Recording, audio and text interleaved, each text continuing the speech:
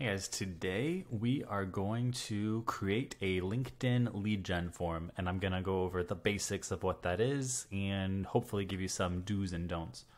So let me go into here. Now, the first place that you're going to want to go, actually, let me show you what a LinkedIn lead gen form even looks like. Let me find one here real quick. All right, we have found our first lead gen form. So Epsilon is running this ad here, and this is what it looks like. So on the surface, it kind of looks like a single image ad. It has the same intro text ability, image, you have the headline, the destination URL, but the main difference is that the call to action on lead gen forms, there's two main differences. The call to action is usually download, attend, whatever, has different call to action. And then when you click it, instead of it sending you to a destination URL. Oops, I lied. This is a single image ad. So normally, if it was a lead gen form, it would pop up in feed with a form. Let me show you a real one. I got fooled. Okay, here is an actual lead gen form for sure. I tested it this time.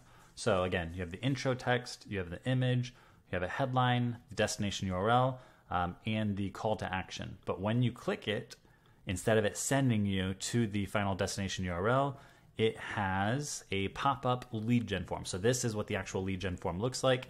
And the cool thing about it, I guess, is that it auto-populates the information. So whoever made this form selected what information they wanted, which was email address, first name, last name, job title, and company name. So the only thing the user has to do is hit submit. The other things you can customize is you have, I think this is just pulled in from the company page banner.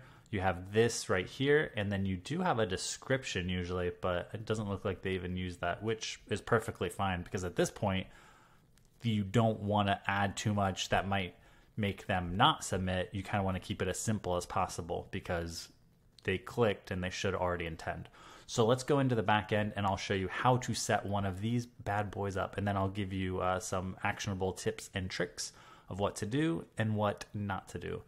So in your account, you can go up to account assets, and they keep changing the UI.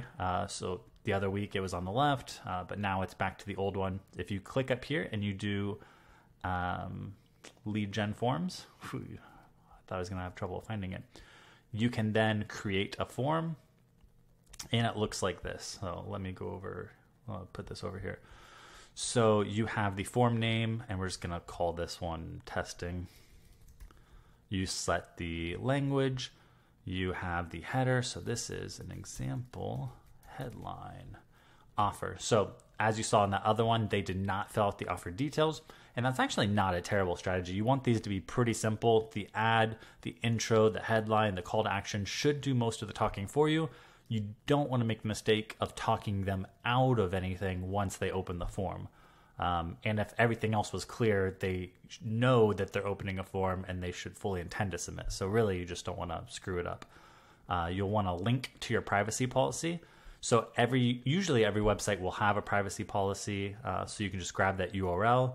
Even if it's unpublished, you can find it and you can put that. Or they have free privacy policy makers where you can input domain and it'll shoot one up for you and you can grab that link. Here's an optional box for privacy policy, whatever. And over here, you can see how it would start to shape up. So yes, it pulls in this banner from our LinkedIn company page, the logo as well. And then this is the headline that I'd be customizing here. This would be the text here. You don't have a ton of space, but it would just go into here. So actually, it's not a terrible idea. I haven't really done that too much, but just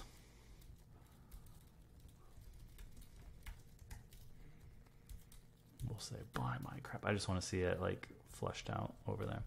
So having it just like that, I mean, they should know what they're getting themselves into. Okay, the next section is lead details, customize. So all of this you can customize. By default, it's first name, last name, email address. You can change it to be a company, a work email, and you can get rid of that if you want. So I would say for that, it's not going to be auto-filled anymore. So that would be, an extra point of friction that might reduce the number of leads you get, but it would improve the quality. And I think that's the give and take. Depending on your target, depending on your offer, and depending what you have on the back end to nurture these, do you want to create some intentional additional friction, or do you want this to be as easy as possible, and then you have kind of a machine that's gonna help nurture these, process these, whatever. So there's a lot of other stuff you can add: industry, company size. Most of these will pre-populate, or you can add custom questions, so you can ask your own whatever multiple choice. That just, again, do you want to make it a little more complicated, and do you want to create friction and get less leads but higher quality, or are you okay getting more leads that might be lower quality because you have a system to to work out everything on the back end? Next would be custom checkbox if you want to go that route. And then you get to customize the confirmation. So after they hit submit, you can have a little thank you so much. You then can have a destination URL. I'm going to do impactable.com. I should probably send them to my paid ads page. And then you can customize that little button over here where it's visit company, learn more, view now, download now. So depending on if it was a checklist or a resource you promised, or if you just say, in the meantime, if you want to learn more, visit our website and blah, blah, blah, you can make a little note. And then this will pop up afterwards and they will get that form. So I would say, or they'll go wherever you want them to go. So I would say that if you do lead gen forms and you have a checklist, what normally people do is then they use Zapier to create the workflow and say, when there's a new lead gen form submitted from LinkedIn, please trigger this workflow in Klaviyo or ActiveCampaign, or just send them a Gmail or whatever. So then it's automatically connected. Otherwise, they just kind of pool in here and you'd have to manually download them. So here's our newsletter signups. I could just click this and I could download all the leads. I guess you could do that on a weekly basis, but that's kind of archaic. I would say get with Zapier and just create an automated workflow. Let's see. Other than that, my best advice is to probably not run lead gen forms as a cold campaign. And the reason for that being is that if you run these as a cold campaign, they've never been to your website. It's their first touch ever coming in contact with you. So I think those traditionally are going to be a lot weaker leads. So if you're then nurturing those with a really nice email sequence, then okay, cool, that works. If you're trying to pass those off or make contact yourself, following up with email and phone, that can be a really weak lead and a waste of time and resources. Because again, they don't know who you are, what you offer. They don't know what you're about. You promise them a checklist and then you're trying to make personal contact with them. So what I would suggest is cold campaign, your very first touch with them, send them to your website.